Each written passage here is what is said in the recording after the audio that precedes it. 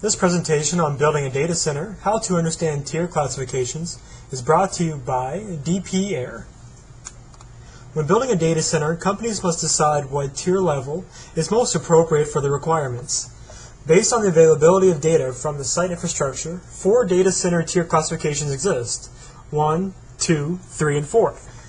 The level guidelines range from the basic Tier 1 to the rigid, which is Tier 4. The Uptime Institute, a data center think tank and professional services organization, created the 4-tier classifications. When building a data center, businesses must balance the need for availability with the cost of greater redundancy. In other words, the higher the tier level, the greater the data availability will be, but more cost. The 4-tier standard helps industry professionals objectively identify likely performance levels at various data centers. To be classified, data centers must pass performance confirmation tests.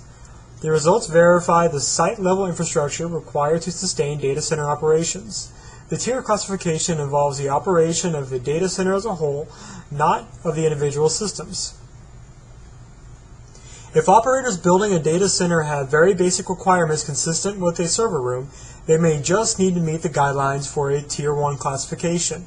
According to the Uptime Institute, a Tier 1 data center has non-redundant capacity components and a single non-redundant distribution path serving the computer equipment.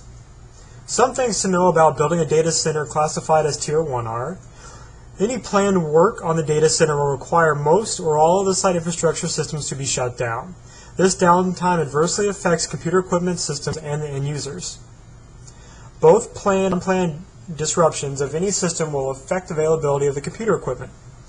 And when preventative maintenance and repairs must be performed, the data center infrastructure must be completely shut down. The Uptime Institute requires Tier 2 data centers to have redundant capacity components and a single non-redundant distribution path serving the computer equipment.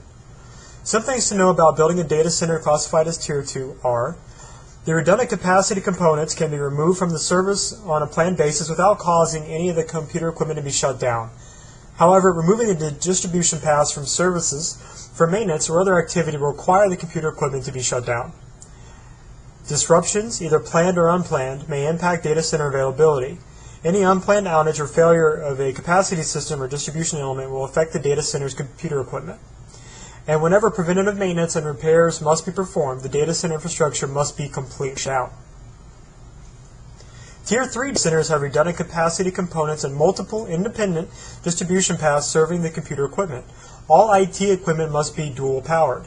Some things to know about building a data center classified as Tier 3 are: all capacity components and elements in the distribution paths can be removed from service on a planned basis without impacting any of the other computer equipment.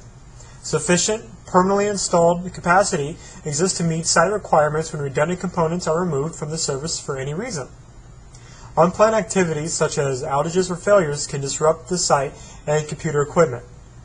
Using the redundant capacity components and distribution paths, planned maintenance and repair can be accomplished when an infrastructure is shut down. And the engine generator systems represent the data center's primary power source. Power delivery from the local utility serves as an alternative source.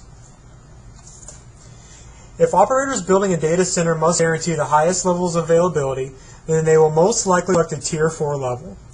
As the most rigid category, a Tier 4 data center is designed to host mission-critical computer systems.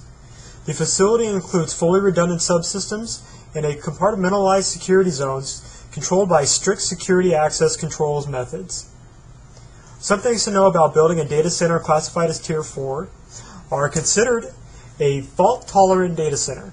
A Tier 4 facility has multiple independent, physically isolated systems that provide redundant capacity components and multiple independent, diverse, active distribution paths, simultaneously serving the computer equipment. Power and cooling is maintained after any infrastructure failure.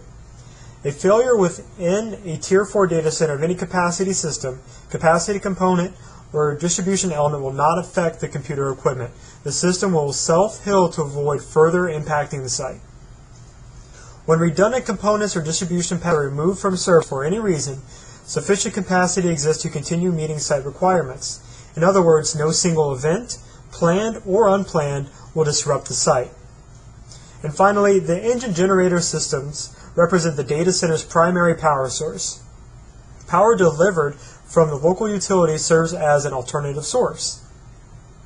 When building a data center, operators must determine the infrastructure availability needed for their operations. Redundancy systems such as power generation, refrigeration, uninterruptible power supplies, and more must be integrated within the data center to satisfy the specific tier level requirements.